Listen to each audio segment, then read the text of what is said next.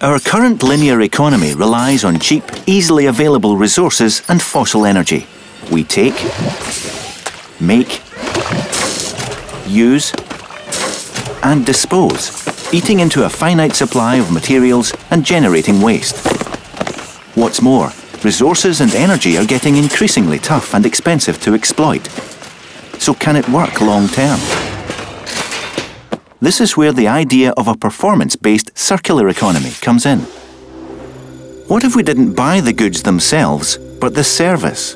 What if we favoured access and performance? In this model, manufacturers or retailers would remain the owners of the products. Maintenance and repairs becoming part of the deal.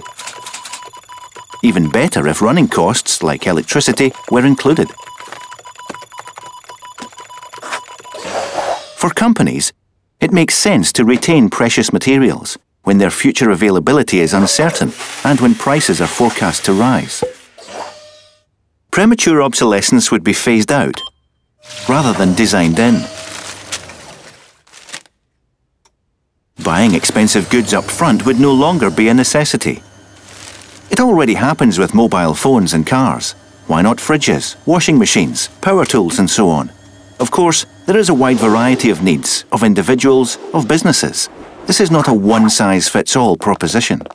Hundreds of different solutions can be designed with tailored contracts. Variety, freedom, flexibility and frequent upgrades. Take car-sharing schemes. We can either use vehicles owned by manufacturers, car-sharing companies, or sign up to a local person-to-person network. Communication technologies mean that our world is fast becoming a platform where we find, exchange services, or even remarket goods. It's all about access. And it works for homes and offices too. Couldn't a contract for a number of copies, or washes from a high-end appliance, be more beneficial for both providers and users? Better service at a better price. Companies win too. Materials extraction and production can represent up to 75% of the energy used to make goods. So if remanufacturing were introduced at scale, it would dramatically reduce our energy needs. At systems level, this would help the switch to renewable sources. A system that works long-term by designing out waste and keeping valuable products in the loop, and maintaining or remanufacturing them, creating jobs in the process. Shifting to a performance model is part of the solution when it comes to accelerating the transition to a circular economy. There's a world of opportunities for businesses as well as individuals, and the shift has already begun.